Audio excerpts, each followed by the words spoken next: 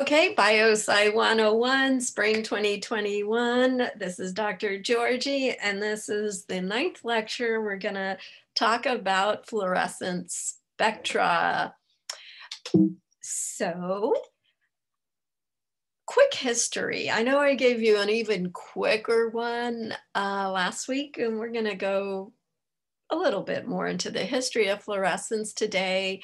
I'm going to recap fluorescence since it's a fairly new topic for most of us. I'm going to do a quick recap of what we just learned and about fluorescence itself and also fluorescent scopes. And then the topic of the day is learning about spectra. So if you do have the Davidson Murphy textbook, you can find information on this in chapter 11, and here's some other links. Okay, so history of scopes. As I told you before, in the 1600s, Leeuwenhoek and Hooke developed some of the first scopes. Leeuwenhoek developed them, Hooke used them.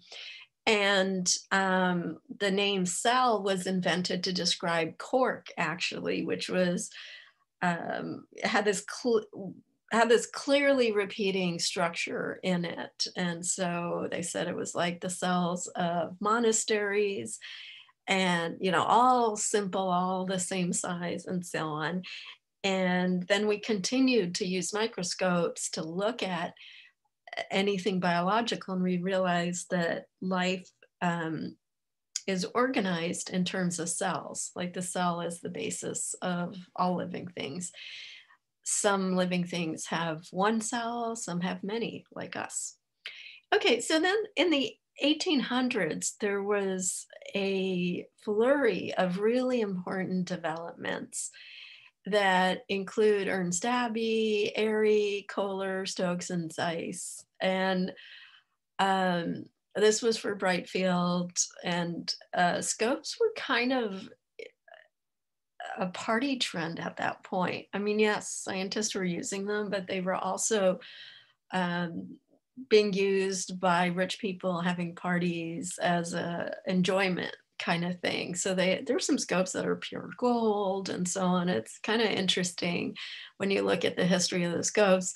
And then there were just some breakthroughs in physics in Europe where a lot of people kind of came together and developed some really key components. You already learned about Kohlering, and you're going to learn about Airy discs and Ernst Abbey. Stay posted for that. Today we'll hear about what Stokes contributed to microscopy specifically. He's a scientist who contributed a lot to a lot of people. And Zeiss, as you know, Carl Zeiss and the Leica lights companies were really important for the development of microscopes and also commercial microscopes. So in the early 1900s, a variety of people contributed to the development of fluorescence and fluorescence microscopy. And a scientist named Fritz Zernike developed phase optics, which is a type of contrast generating technique. And a little bit later, in the mid-1900s, Giorgi and Omarsky developed DIC, another contrast generating technique, differential interference contrast, as we talked about in the beginning of the semester.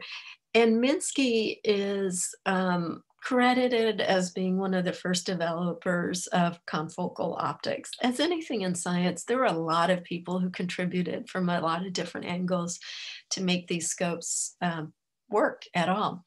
In 1994, there was a clear moment in history where GFP, green fluorescent protein, was discovered as a possibility to use in science. And we're going to go over that in a few weeks.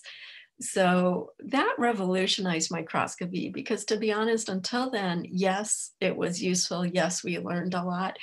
But the discovery of GFP took it to a whole new level. And there was this renaissance and revolution where suddenly microscopes were used by everybody for everything, because GFP made it possible to look at live specimens in biology. And in biology, what we really want to study is life. And so biology is the study of life. So being able to do fluorescence with live specimens that at will, if you will, that we can control and select, led to this huge renaissance of imaging where suddenly everybody was doing it. And it has made its way into diagnostics, imaging, and fluorescence imaging, I should say, in particular. And also, I really need to add to this, right now, we've got a super resolution revolution happening. So we're in the middle of yet another key moment in fluorescence microscopy history. And I'll talk about that in the end when I talk a little bit about confocal and then confocal microscopy and beyond. So fluorescence has its own history. It was discovered in the 1500s in plants by one artist. And in the 1800s, George Stokes did experiments he did a lot of different kinds of science. So you might come across them in different classes, also using plants. And he named it fluorescence, however, after a rock, fluorspar. It's a very pretty green, purple, slightly transparent rock that if you're into rocks and gem shows and so on, you've come across it. And so rocks also do fluoresce. Stokes, there's a lot of, like I said, there's a lot of science that he came up with that's really important. And there is the Stokes law that the fluorescent material absorbs one wavelength and remits a longer wavelength. You already know this from before, right? You know that the emission and excitation are linked in the sense that the emission wavelength is always to the right, if you will, on the color spectrum of the excitation wavelength. Okay, and we're going to go over that again a little bit. So fluorescence, I'm going to go through this really quickly because it's basically a recap. So absorption, when light hits something, matter, your specimen, basically, it can be many things. And one of the things that can happen to it is it can be absorbed. And whatever's left is transmitted or reflected. And if it's fully absorbed, then the light is not transmitted. And you're going to see the reduction of amplitude because some of the light is basically going to stay and interact with the matter. So not all of it can come back out. So when it's absorbed, what's going on with that light that does get absorbed? Lots of things. Fluorescence is one possibility of many for absorbed light. And it only happens if the molecules of the specimen are particularly suited to fluoresce. So not everything can fluoresce, not everything does fluoresce. It's a limited subset of molecules that first of all can absorb light, and then they fluoresce, they re-emit it as light as of a longer wavelength. And this happens pretty much immediately within fractions of a second. If it is longer, seconds, even almost minutes, then we call it phosphorescence. There's different chemistry that's happening.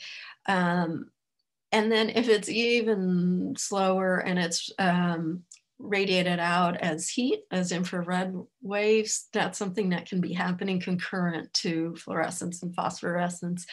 And of course, when light is absorbed, it can break chemical bonds. So you can use lasers to do surgery, for instance. So it can be transformed into chemical energy and alter the chemicals permanently. Fluorescence, note that it just excites the electrons of the particular part of the fluorophore that is fluorescing, and it gets them all excited, and then they drop back down to the regular state.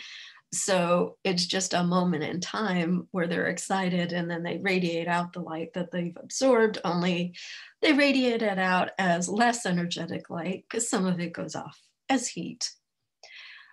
All right, and that's what I just described is described by the Jablonski diagram, that if something can fluoresce, if it's a fluorophore, then the electrons in, the part of it that is fluorescing are situated in such a way in the molecule that they're able to absorb light of a particular wavelength, not all light, not any light. They're very picky about the color.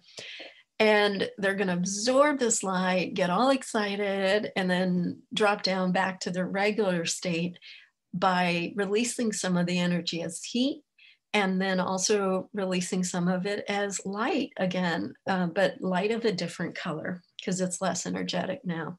And that's Stokes' law. It's just, it has to be that way. You cannot have red excite green. You can have green excite red because green is higher energy and red is lower energy.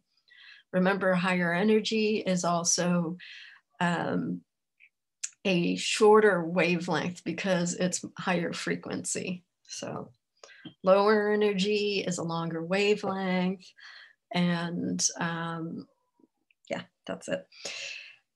Oh, and it's less frequent. Long wavelength, less frequent are the same thing, basically. Okay, so fluorophores are molecules which fluoresce. Fluorochromes are fluorophores that are attached to another molecule like a protein or an antibody, or sometimes it's the part of the entire fluorophore that fluoresces. It depends who you ask. I'm choosing to just call things fluorophores, but it's not wrong to call them fluorochromes. And if you get a job and your boss calls it a fluorochrome, go with it until you have seniority. And then you can say, well, I prefer fluorophore, or have an interesting discussion about it.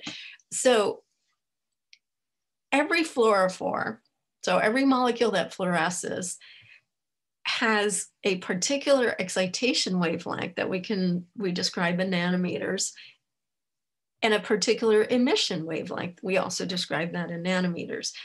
And so we know this, we can figure this out. We can actually use our confocals to figure it out if we don't know it. It's not that hard to figure out. You basically shine light at something until it fluoresces, if it does, or you try all the colors of light and it doesn't fluoresce. Okay, there's your answer. It's not a fluorophore. So you take a specimen, you check it out, you take a molecule, you check it out. It's very doable. You basically shine light and see if you get a response. And if you do, that it's because there are some parts of your specimen that are particular molecules that happen to be fluorophores. In a specimen, of course, you can have multiple fluorophores. For instance, in cells, the cell wall fluoresces in response to a certain color because of the lignin in it. And who knows, actually, this is still an open question, other things.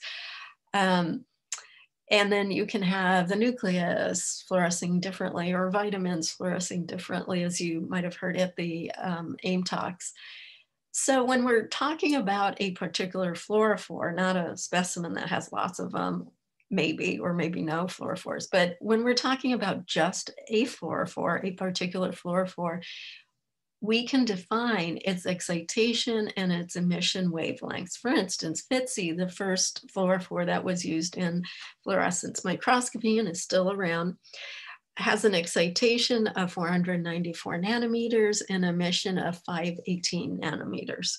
So every fluorophore that you're going to use or come across in biology is going to have a defined excitation and emission, unless you're dealing with autofluorescence. But even then, you're going to figure it out. So if there's a fluorophore, you should be able to know its excitation and its emission wavelength. And the Stokes shift is the difference between the two. So it's the difference between, we call it the peak emission and the peak excitation.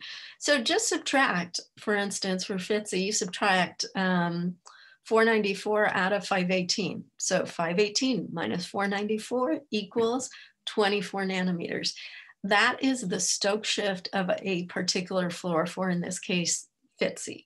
So every fluorophore has a characteristic that they have a particular wavelength that works for them, that excites them, and they have a particular emission wavelength, the light that they produce after they've absorbed the other color. The difference between those two colors is the Stokes shift. I told you about the Stokes law before, which is basically this, the direction of the Stokes shift, right? That the emission is always going to be a longer wavelength. So here you're doing emission minus excitation. That's all you do. The longer wavelength, the one that you receive, the one you see, which is less energetic and longer wavelength, minus the one that you gave to the specimen. You bought an expensive light source and some filters and directed them to the specimen. So that's your excitation wavelength, the one you've worked hard to provide to the specimen. It's always higher energy and more frequent and a smaller number because the wavelengths are coming close one upon the other, okay? So again, Stokes shift, emission minus excitation, that's the nanometers, the difference in nanometers. Remember, visible light is 400 to 700, so it's gonna be 700 minus something. It's going to be in those numbers, right? Every fluorophore you're going to come across is mostly visible light. There's some UV and IR fluorophores, but for now, let's just think about the visible light ones. And you're going to get a certain Stokes shift. The Stokes shift is actually very descriptive, and as you'll see, a very useful number to know. There. Just the way physics works out, the Stokes shifts tend to be kind of around the 20 nanometers or so range, just chemistry, physics, etc. And we often need to know it because we're trying to view more than one fluorophore at a time on our specimen. That's called multiplexing. Yes, just like the movie theaters that used to exist may still exist, we'll see. So multiplexing is when you're not looking just at one fluorophore, but multiple fluorophores, usually ones that you've added to your specimen so that you can see different portions of the specimen. For instance, a fluorophore for the nucleus, that labels DNA, a fluorophore for the mitochondria, a fluorophore for the actin, etc. So we actually, oh my God, this, I'm looking at this and this is an error that this has persisted for 10 years, even though I sort of edit my stuff every time. We actually want a smaller Stokes shift. So y'all, take out your pens. I hope you're writing notes or digital notes or whatever you're doing. I can't in this recording correct this, good Lord. But actually we don't want a big Stokes shift. We want a small Stokes shift. So the smaller the Stokes shift, the better. So that was probably gonna be a quiz question, y'all, because, that's making sure you're paying attention, taking notes. So I apologize for this slide, but we do like small Stokes shifts. We don't, 24 nanometers, okay, something in that range. If it's 100 nanometer difference, which is rare, fortunately, it's gonna be a problem to have more than one color. So we tend to look for smaller Stokes shifts. So the smaller, the better. And that plays into having filter sets that separate out excitation from emission, et cetera. There is too small and there is too big, to be honest. Actually, maybe it's not that clear cut. There's a nice size for a Stokes shift. So there's a right size, let's put it that way. And usually the problem is they're too big when we're trying to develop new fluorophores or pick a fluorophore. So we don't run up against too small very often, but it could be too small, it could be too big. We want it just right. And again, excitation is a lower wavelength, more energy to the, I don't know, I think this is backwards, looking to the right of emission. Wait, excitation is to the left, yes, to emission. So it's easy to get turned around when I'm talking. Excitation is more towards the 400 and emission is more towards the 700 end of the visible light spectrum, let's just call it that. And excitation, sometimes people call it absorption. So you might see absorption and emission. Most people say excitation and emission. Again, it's all correct. It's all the same thing. So on this scope, we're going to need filter cubes to control the color of light that we're giving the fluorophore.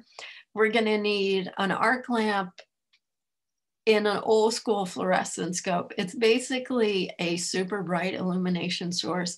These are still around. There's lots of rules about safety around them because you need to turn it on and keep it on for almost an hour and off for an hour is the rule around arc lamps. I'm realizing since we didn't train you on the Olympus scopes, I haven't mentioned this.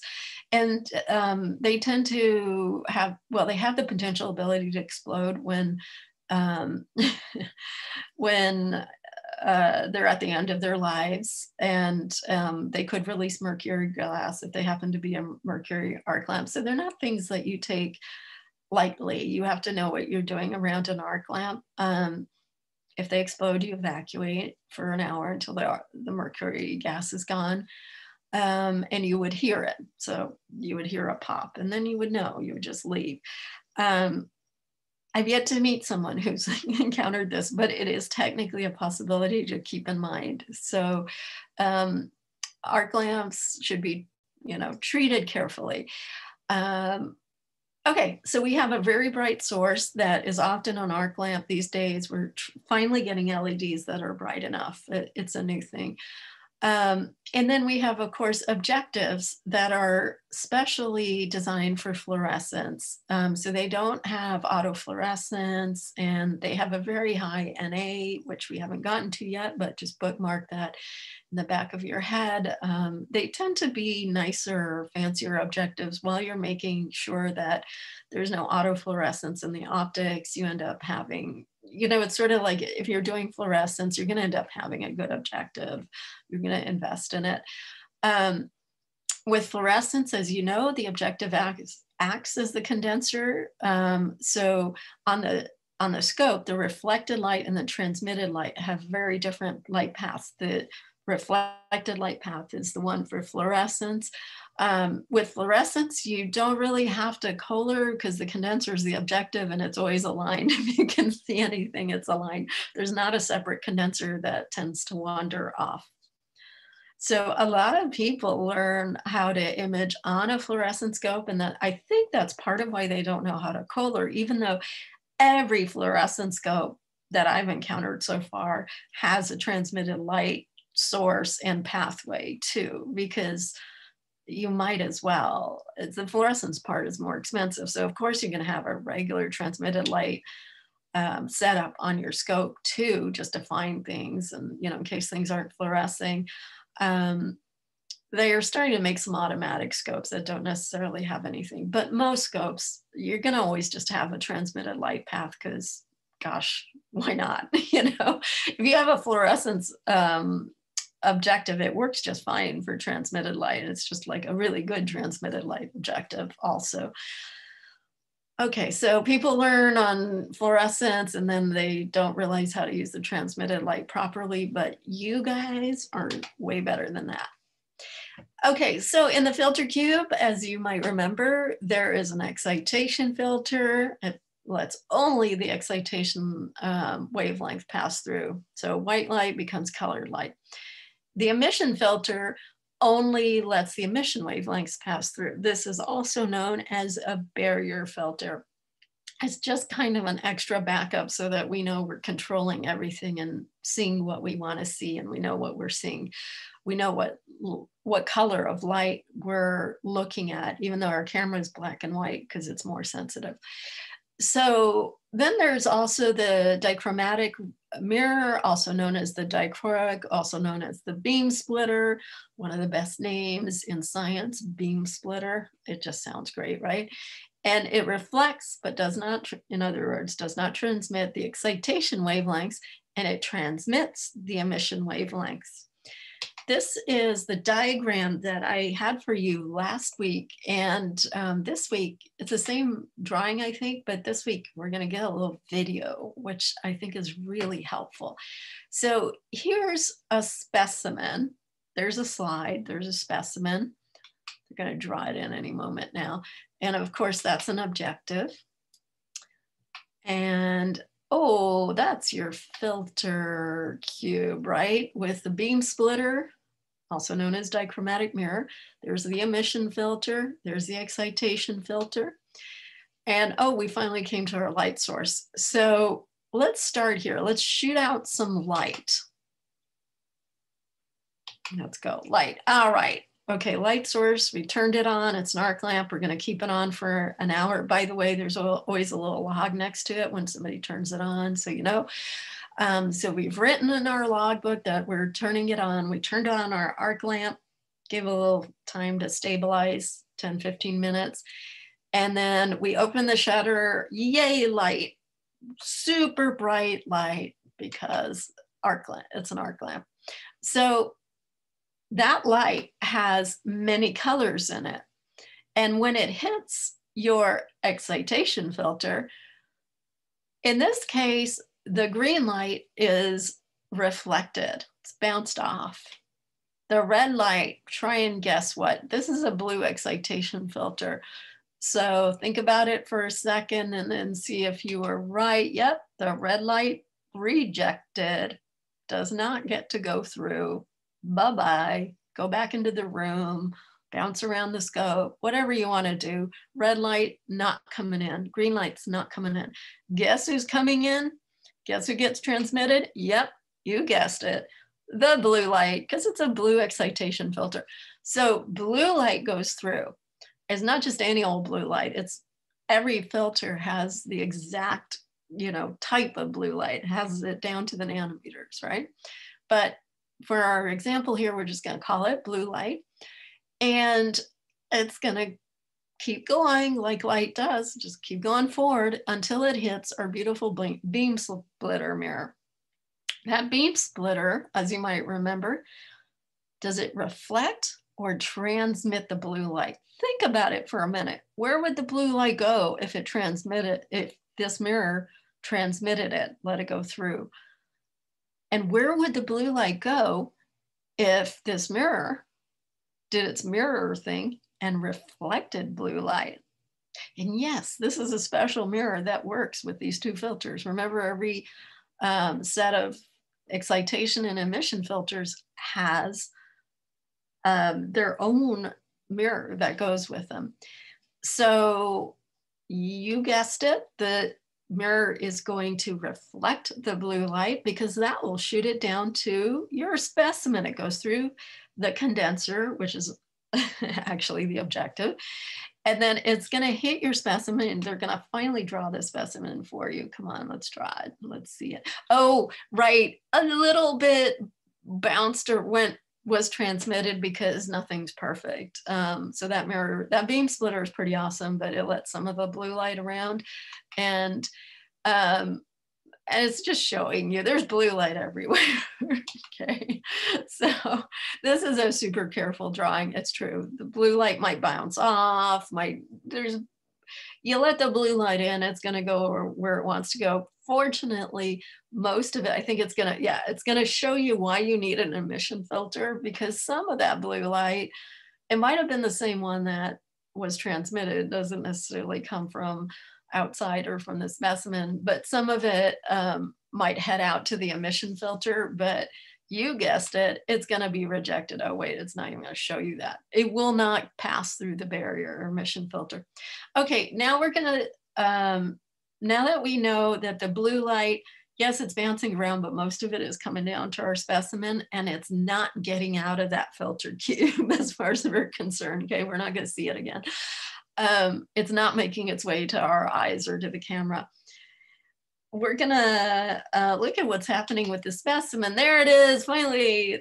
There's your cheek cells that have been transfected with GFP or something like that. So you've got transfected means you've added DNA to produce the GFP protein. So anyway, you've got your specimen that has a fluorophore that is, let's say GFP, for instance, green fluorescent protein, or it could be FITC, which we just talked about. So there's your little specimen, cells, something. It's going to absorb the blue light. It's going to absorb that particular excitation wavelength. And it is going to have the electrons get all excited for a moment and then quickly back to normal, giving off some heat and giving off some green light. Yay, which, by the way, it's light. It goes where it wants to. Does it know that you want it to go into the objective? No, it goes out in all directions because it's light and can travel freely. Fortunately, some of it does go into the objective and get captured. This is a big problem in microscopy. We want to capture as much as the light as possible, as much as the green light in this case, as much as the emitted light. Okay, so hopefully we have a really good objective and we do a good job of capturing as much as possible of the light coming off of this specimen that's fluorescing. And it goes straight through our objective because it's a fluorescence objective, so it's beautifully suited to this purpose. And well, it hits our fabulous beam splitter. What is going to happen here? Is it going to be reflected or transmitted? Where do we need it to go? We need it to keep going towards your eye, towards the camera. So thank goodness what? I hit a bad key. Let's watch this again really quickly. Okay, here's the green light going everywhere, including to our beam splitter. And now it's gonna go through the beam splitter. It's transmitted through the beam splitter. Hooray! That's because we want it to go in that direction. And you can see how the beam splitter is sending the blue in one direction and the green in the other direction. Okay, it's like a traffic cop for colors of light. And this green light that we worked so hard to create and then capture has now hit our emission filter. Do we want it to go through or be blocked? Well, we want it to go through. We want the emission filter to let the green light through because that's what we want to see. That's what's going to be our image. And then, this is, my Zoom is covering the top of this, but I sort of remember. Anyway, there's your eye is up there, or a nice CCD camera, or these days a CMOS camera, some sort of, in the old days, film, some sort of way to record the image.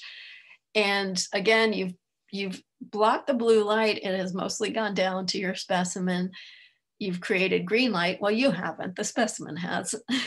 Specimen has worked hard to create the green light for you.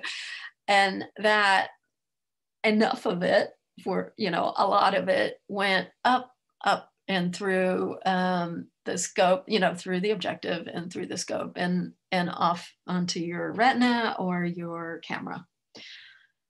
And that's interesting. This button erases it all. Let's watch that one more time because I really want you to get this down and understand this well. So we start with a white light source, super bright, because we're getting rid of all the other colors we don't want, like red and green in this case. And we still need to have enough blue because it still takes a lot of light to get anything to fluoresce, by the way. Not just it's not just the right color, it's also, you need a lot of it. So we've got our nice excitation filter that transmits only the color we want. Their beam splitter directs it down to the specimen by reflecting that same color. And then the specimen fluoresces. And you've got, in this case, green light that the mirror lets pass, the beam splitter transmits, and the emission filter also transmits only the color that you're expecting to see, only the emission color of your fluorophore, and then you capture that image. All right, there it is.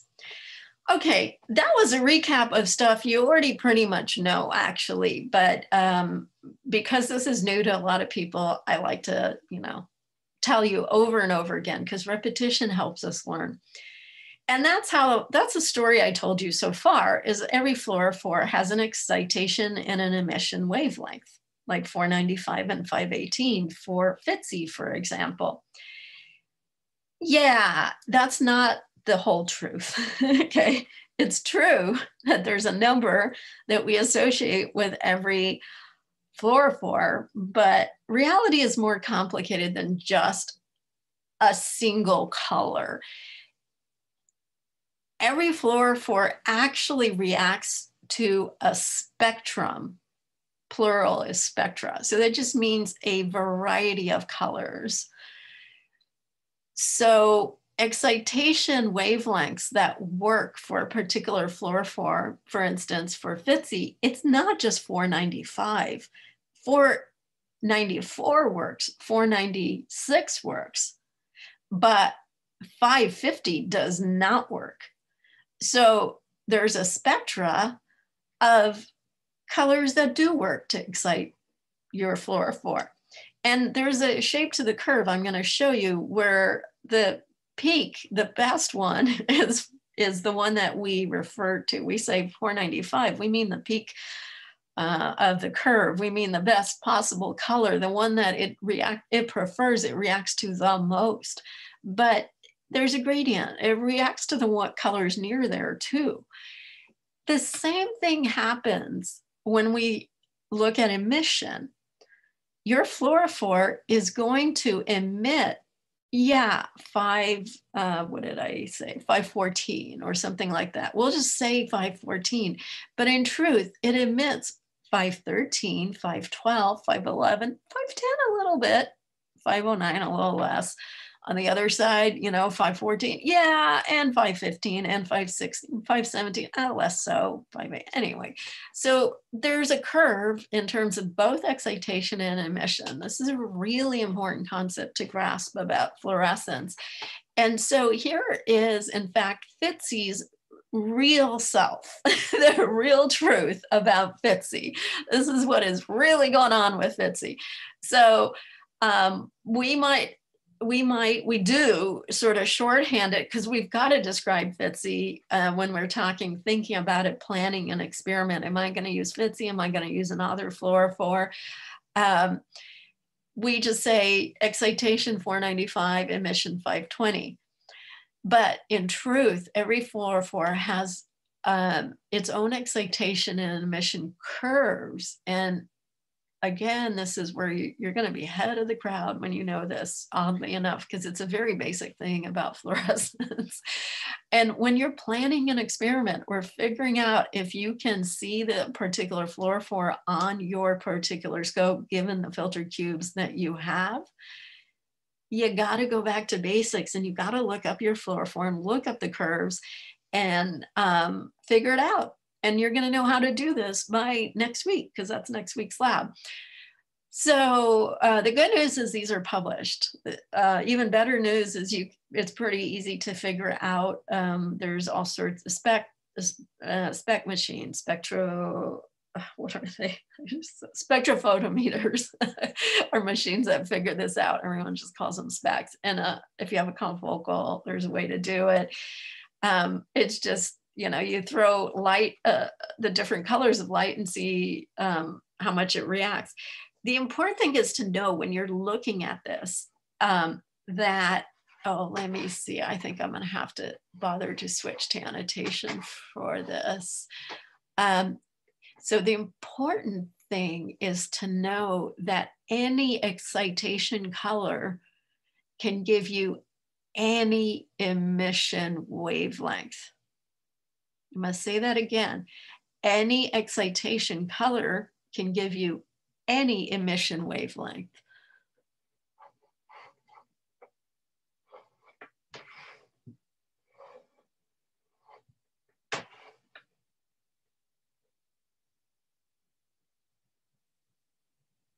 So I'm taking a second to try and annotate this. once I've started recording, it makes the commands kind of hard to find. Let me see if it'll let me do that.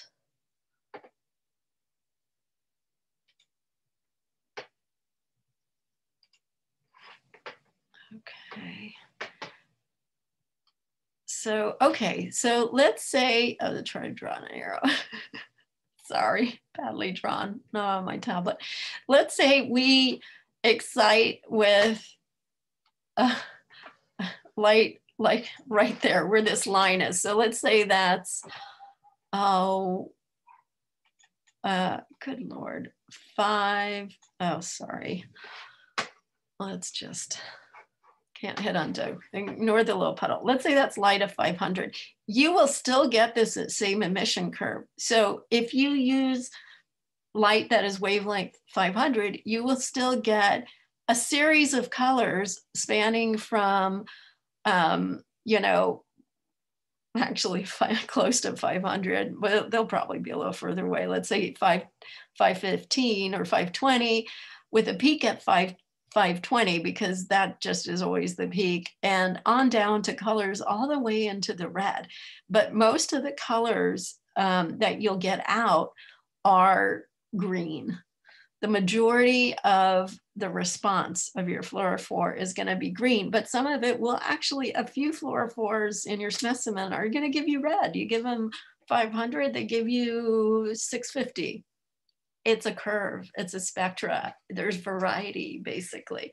And same thing if you throw in 495, you're going to get the same curve that you get if you throw in 510 light. You'll get a dimmer curve, like you'll get less of a response. You'll get the most response, the most fluorophores responding if you use the peak. But any of those other colors could work. But of course, if you use something like 450, you're going to get such a weak response that you won't even be able to see it on your scope. So, oh, let's let me undo. Yeah, let's get rid of those bad lines. Okay, so in other words, any color that you use out of a possible spectrum will give you a variety of emission colors. So any excitation color you use, you can use a choice of them, right? And any of them will give you an emission, and it will give you an emission spectrum. But it might be kind of dim. It might be a small peak. If you choose a wavelength, an excitation wavelength that doesn't particularly excite that fluorophore, you're going to get a very dim image. And that's a big issue with fluorescence. We're always trying to see the brighter image, the better, because fluorescence images are just generally dim. This is why you don't know about it with your own eyes, because you look at rocks and you're like, I don't see them fluorescing. Well, they are, but just not at the level that your eyes can pick up. We need a scope. We need extra bright light, like super intense bright light that would hurt our eyes to look at. And we need some really, we need the scope to sort of concentrate that light, and we need some sensitive equipment to capture it and so on. Of course, once it's in a scope and we've got that super bright light, you can see it through the oculars beautifully. All right, so excitation, the idea is try to hit your fluorophore with the best possible color, the peak emission color. That's the color it prefers. But close to the peak, your results are going to be pretty similar. Far away from the peak, and you're going to start getting some really dim results. And even further away, you're not going to see anything happen at all. And any case, no matter what wavelength you end up exciting your specimen with, you're always going to get a broad range of emission colors, with a majority of them being the color that I said. You know, we first said a fluorophore fluoresces at a certain color, you know, that's the main color, but there are other colors that are happening too, always. Okay, so, okay, let me get out of this annotation thing while you think about that. Stare at this, redraw this. This is next week's lab assignment, actually. till you understand this to the level where it's intuitive and you can tell non-scientists, this is what happens with light. When you shine light at things, this is going on all the time and we just didn't know it. Let's see if it'll let me pick there. Okay. Oh, this is just showing you the same thing. Am I gonna have a little gray spot on everything? Let me go back and yeah, annotate is so weird in Zoom. It's like once you annotate something, it thinks that you want it on every slide.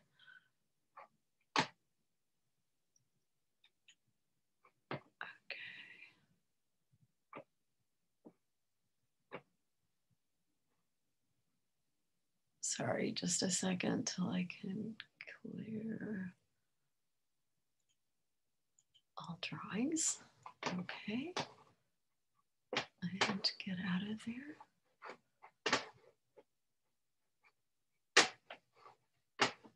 there. So this one is showing you the Stokes shift, just drawn on the same exact chart, pointing out that there we go. Pointing out that you can, of course, see the Stokes shift on these 520 minus 495. It's 25 nanometers.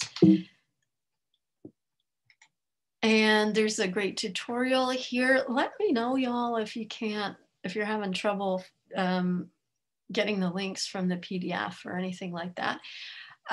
So why do we need to remember that excitation and emission wavelengths aren't actually just one wavelength, that they're actually a spectra? There's a curve. We're talking about the peak of the curve because anytime you're doing fluorescence, you need to know about this. You need to think about this and understand this and have that knowledge when you're selecting the filter cubes that you're going to use for imaging.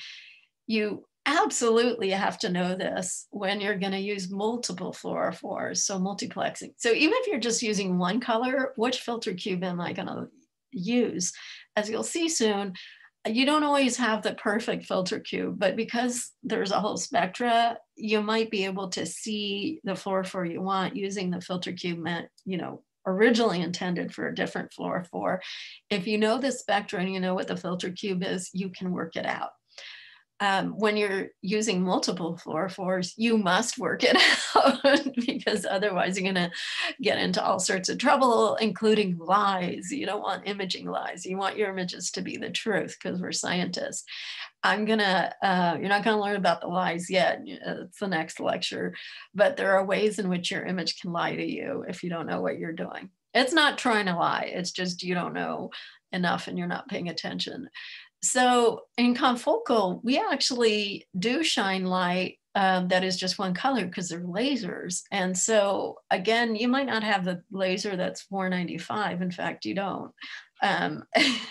But you might have a 488 laser. So then you go, in fact, you do, it's more common. So then you go and you look at the spectrum and go, well, I know it wants 495, that's its favorite color, but will it be okay with 488? Am I going to get enough response? And you look at the spectra and you can go, yeah, it'll work. It's very, very, very important if you're trying to quantitate things, right? You can imagine knowing whether I'm exciting all the fluorophores or just some of them, et cetera. So you need to know what you did, what fluorophore you had, what light you gave it. The filter cubes don't give it one color, they give it a spectra too. So when you're interpreting your data, you need to know all of these things to know, was I giving it the brightest light? It's, the light that gets the most response. Was I capturing the peak of the response or was I way off? And did I get something known as bleed through, which is the lies I was talking about before? That's when your image accidentally lies to you. It's basically when data from one color shows up in a different color's image, different channel. And if you don't know what you're looking at, you can be fooled. So let's look at some spectra. Basically, now we're just looking at the spectra of a particular fluorophore. I've put these little rectangles of colors above these because Okay, so here's FTSE again. You've seen it before. This is a different representation of it. And it's showing you the excitation, wavelength, and the emission. You know which is which, because you know the one to the left is excitation, the one towards the right is emission, right? That's Stokes' law. It's gonna be that way all the time. So you know which spectra, which curve is what. But I noticed that they always draw one as blue and one as red, even though those colors aren't the colors we're talking about. So I drew the colors up top for you. So this is actually a FTSE. You give it green light and it gives you green. I mean, sorry, you give it blue light and it gives you green light. That green is not pure green. It's got some orange and yellow and a tiny bit of red in it, but it's going to look to your eyes through the oculars green. And the light that you're giving it is going to be blue light. Now there's, many types of blue light, but it's blue light.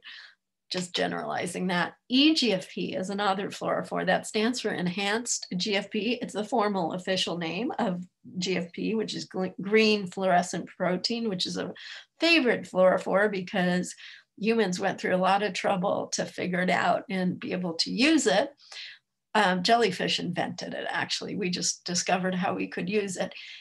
And you're going to learn a little bit about the history of that real soon. But enhanced GFP is the, better updated version. So eGFP, also a fluorophore that if we're just generally remembering it, it's a blue excitation and a green emission. And you can see already that slightly different blues it responds to, and so it gives you a slightly different spectra for emission, but it's kind of similar to FTSE. Alexa 488 is the other famous green. If we have to pick a color, we talk about the color that we see. So we think of these as green, like green fluorescent protein likes blue light, but it gives us green. Same thing for Alexa 488. So Fred Haglund is a scientist up in Seattle, I think, with a company called Molecular Probes that really developed all the fluorescent probes that we use. And with FTSE has been used a long time. It's actually something that you may have had in your own eyes because optometrists use it when they dilate your eyes.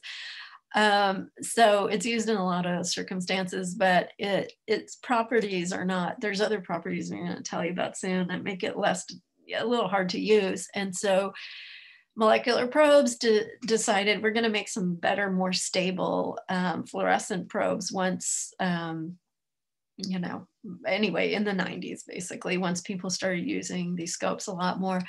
And he came up with the Alexa series named after his first daughter, not after anything to do with artificial intelligence. This was an actual person. I get amused by this because he had 2 kids and the other kid, the son, didn't get a whole series of fluorophores named after him. But there's a whole series of Alexas and this one, and they tell you, this one's Alexa 488. It's the first, most widely used one. Ironically, 488 is not its favorite peak emission. It's more in the 490s. However, that's the laser line that a lot of people use for it. So I think that's why it got that name.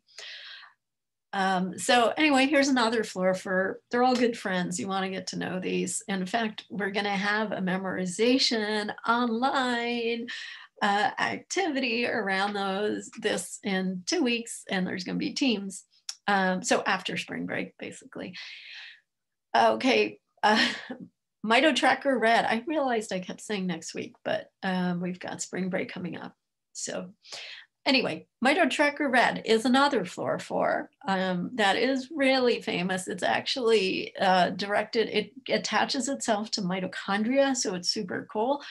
and it's a green to red, you can see the shape of the curves is slightly different for different fluorophores, right?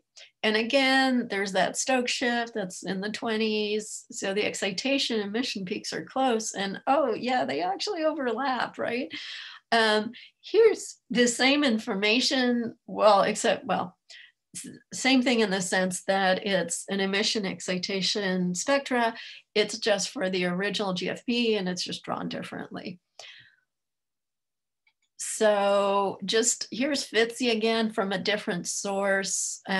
This one very confusingly draws the excitation as green when the excitation's blue and the emission is blue when the excitation's green. So what were they thinking, really? Like, were they even paying attention when they were doing this?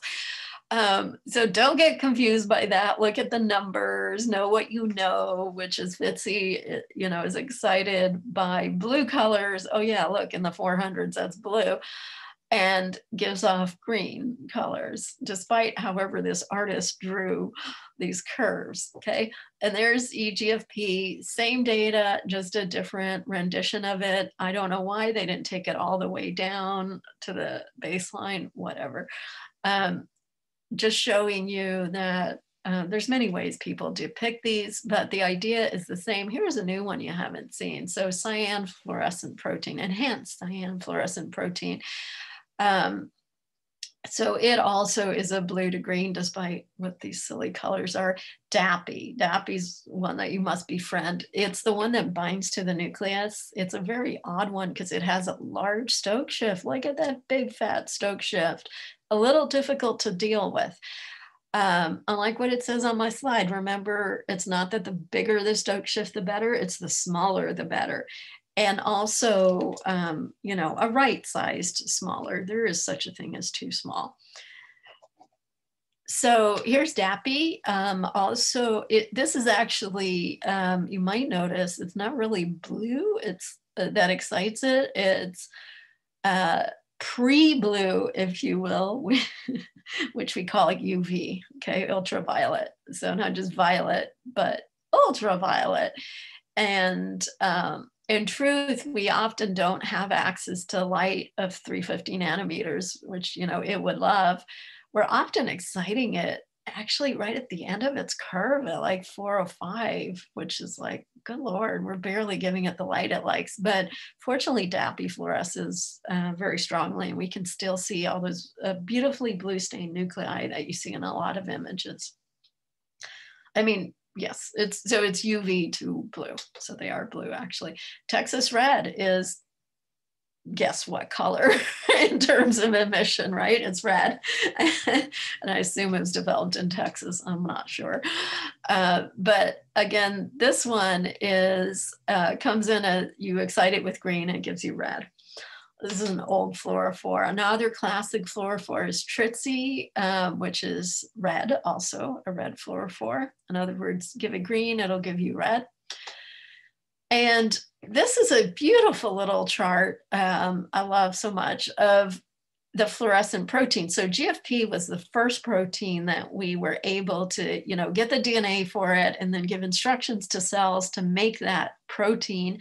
Because what cells do basically is make proteins. A lot of these other fluorophores are tiny little molecules that are not natural. They're not part of cells. They're not toxic either. They're just chemists have come up with them.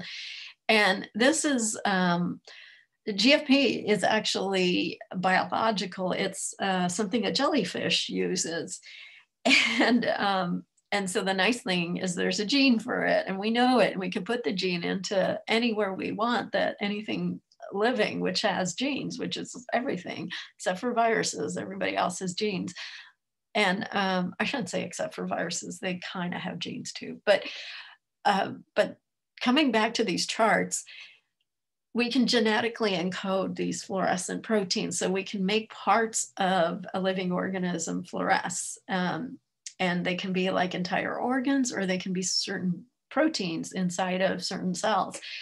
And after GFP, was discovered, and we have this whole revolution, they quickly came up with these other fluorescent proteins. This is from the early days, but what's really nice about this is it shows you that there's fluorescent proteins all across the visible light spectrum. So on one side, you're seeing excitation, all of them drawn in.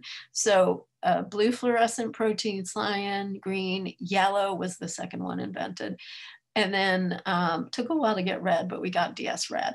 And so here are the colors that you can use to excite these various proteins. Oh, and then over here on the right, you've got the emission colors that correspond to those.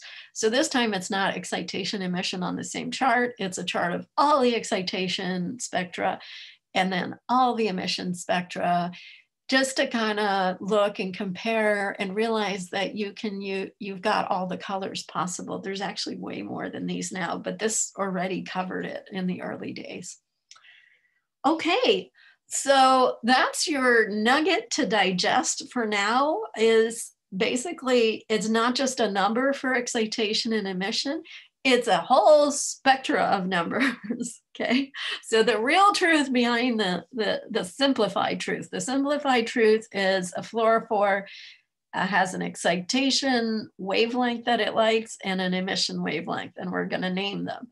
The real truth, the bigger truth, the more in-depth truth is that actually there's a lot of colors of light that will work to excite it. There's a spectra of them. There's a curve of it, some more than others.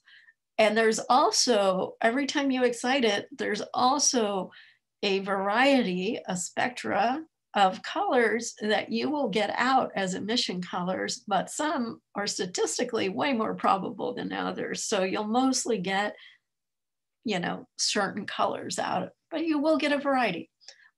Biology is all about variety. Everything in biology is variety once you start digging. Okay, so what fluorophores are there out in the world for us to use and look at? I have organized them into 4 categories. This is my own organization. It's true, but not everybody would necessarily organize them this way. So this is just, I think, a handy way to think about them, especially when we're thinking about the science that goes along with them. So some fluorophores are chemical molecules that we can attach to something like an antibody. And FITC, TRITC, Texas Red, all of those first fluorophores that launched fluorescence microscopy were usually attached to an antibody so that you could use FITC to selectively label certain parts of a cell or certain parts of embryo or certain organs or something like that. We want to be selective when we're doing fluorescence. The point is we're not seeing everything. We're only seeing the thing we're trying to see. We're asking a question where we're like, what are their neurons doing? Or more specifically, what are the mitochondria in the neurons doing? Or more specifically, what is a certain protein in the mitochondria of the neurons doing? So we don't want to see everything. We have maybe a bright field image too, just to get the context, maybe a nice DIC image, but we want to specifically look only at certain parts of the picture, basically. So one way to do that is to use an antibody. Antibodies are proteins that our immune system has invented to stick to very specifically, very beautifully to certain things. We know right now we're all obsessed with getting the right antibodies to COVID. Why is that? Does the antibody kill COVID? No. Your immune system kills COVID when it's labeled with the antibody. So the antibody, what it does is it's good at sticking to sort of one thing and one thing only. Ish. Again, in biology, nothing's ever that linear.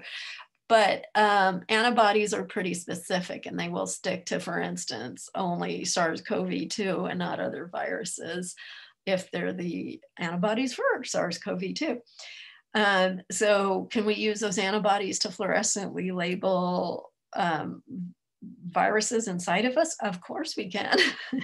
We just take the antibody, chemically link it to TRITC, FITC, or any of the Texas Red or something like that, and then throw it on an image.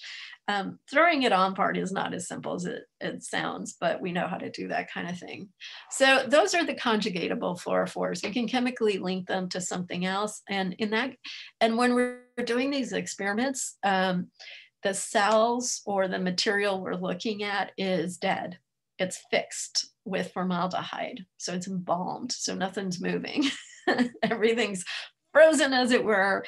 So we cannot, for instance, fluorescently follow COVID descending in your body using a conjugatable fluorophore, because you've got to fix things. So we can get a snapshot in time.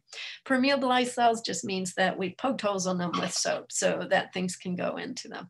So there's a whole cell prep that goes with this using conjugatable fluorophores.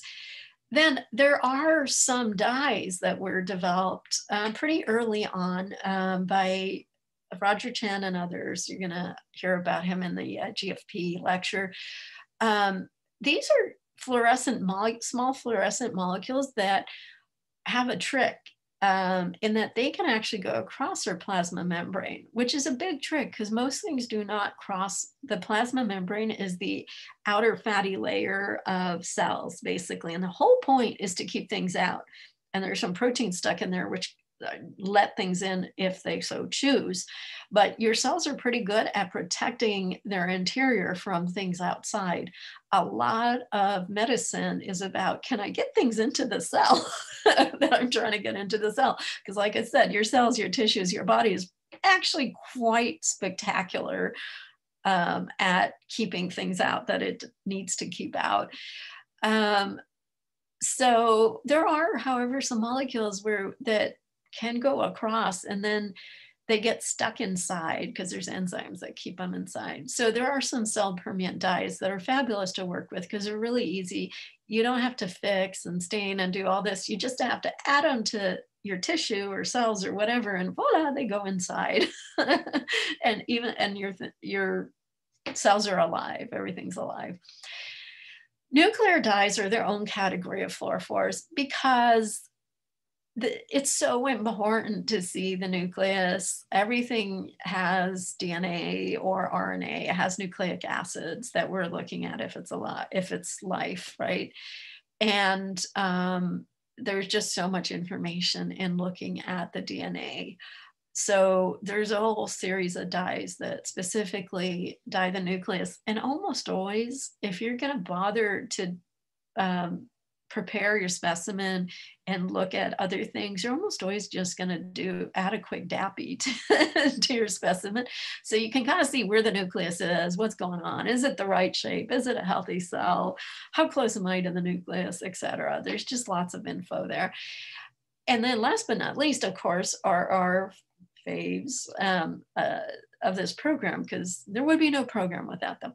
They're the fluorescent proteins. So GFP and the others, these are proteins. Proteins are big fat molecules, y'all. Okay, the others are teeny tiny, like a few atoms or something. Well, a few dozen. Proteins are, compared to these other things, are big honking molecules, but they're also natural to the cells. We can genetically encode them, and the cells themselves now are forever more fluorescent with whatever part we have decided to make fluorescent.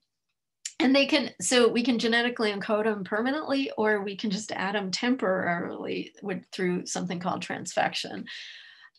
So we can sort of add them to cells and visualize them for a few days, or we can make a whole cell line that goes on forever, or a bunny that fluoresces or whatever. This has all been done. Okay, so this is what you want to start memorizing for when we come back from spring break. And this is kind of a merit microscopy program tradition. It's very much like every language class you've ever had. You have to memorize some, vocab. This is vocab of imaging. So here's the conjugatable fluorophores and their favorite excitation and emission numbers. So the peak excitation and emissions, starting with Alexa fluor 488, you see that actually prefers 495. Yet it's called 488. What? I think that was just a marketing move to tell people your 488 laser that you already have will work with this thing, even though the Spectra says 495 is what it wants. It tells me a lot of people didn't realize that 495 isn't the only color that get excited. In fact, they had to name it that. So then there's Psi3 and Psi5. Also, these are conjugatable fluorophores, and you can see their excitation and emission numbers there. FITC, which is also known as fluorescein. Fura red is a red, one of the first reds. Texas red and Tritzy are all reds. So these are some of the more commonly used conjugatable fluorophores. Then we've got the cell permeant dyes. The two that are most widely used are mitotracker red. Yes, you can just add it to cells and it'll waltz in and stain your mitochondria. They'll make them fluoresce red. It doesn't always work that easily, but it is doable. So there's some tricks and tips to making it really work. Calcine, on the other hand, goes in really nicely to anything, gives stained cells green. It's used a lot in live dead assays. So you just throw it on cells, wash it off, and then cells that are alive are green. And then cells that are red are dead because we also thrown on a dye that is not cell permeant that stains the nucleus, which is actually the last one on the list there, propidium iodide. So nuclear dyes include DAPI, which we've already discussed, ethylene bromide, which you might come across in molecular biology. It's used in gels, it's toxic, and it does also fluoresce actually. And propidium iodide, which is used a lot. And I realized I don't have Hoechst on here. I thought I did. Well, there's another blue that DAPI is actually for fixed cells, and Hoechst, I'll write it up for you on a future one, is actually just waltzes in even in live cells, but it's kind of dim. So fluorescent proteins. Here are some of the fluorescent proteins. So cerulean, CFP, DS-RAD2, EGFP, GFP, M-cherry, and YFP. These are some of the more famous ones, and their peak excitation and peak emission numbers. And I think that's it. Yes, that is it. I'll try to write Hoechst for you in the commentary. So what you have learned today is that it's not just an excitation and emission wavelength, it's a whole spectra. There's a spectra of colors that will excite a particular fluorophore, and every time it's excited by any one of those colors, then you will get an emission spectra. You will get a variety of colors coming off as the emission.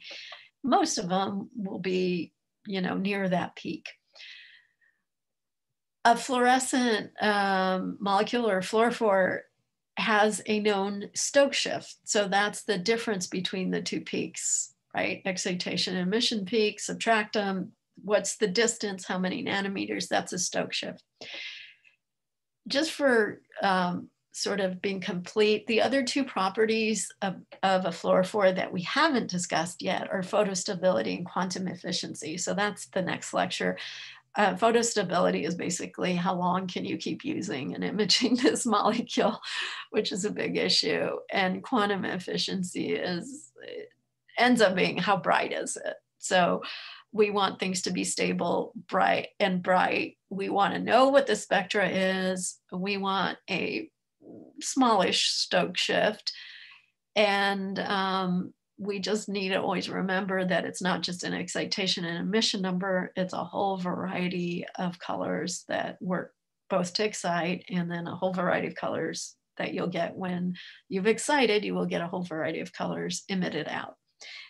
And the next lecture is going to be more about fluorophores, and we're going to talk about filter selection, bleaching, multiplexing. So there's the word I've already mentioned, bleed through.